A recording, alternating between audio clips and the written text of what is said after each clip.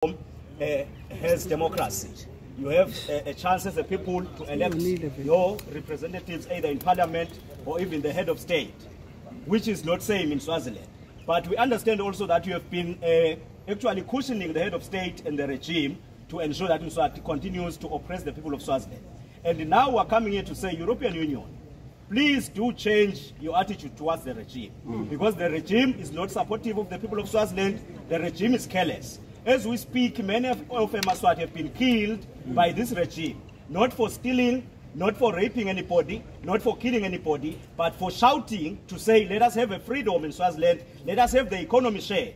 Like somebody has said just now that you have our meat, which is our beef, which is being sold to the European countries. You have our sugar, which benefits the European countries. But of course, the people of Swaziland who are making those things are suffering. They are poor.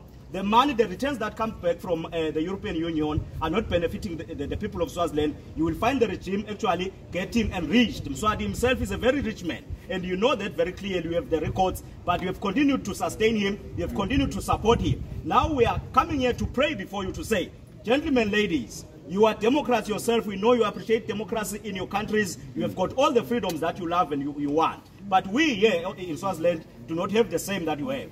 We are requesting you that you can only do one thing. Put pressure on that regime, cause him. You have the influence, you have the power, you have the resources. Make him to succumb to pressure, either of yours or this pressure that we are having as the people of Swaziland. Amanda. Away.